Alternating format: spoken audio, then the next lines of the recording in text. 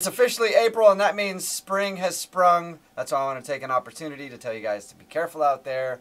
Seasonal STDs are everywhere. As soon as the pollen hits, that's when the STDs start. Do you mean allergies? Seasonal allergies? No.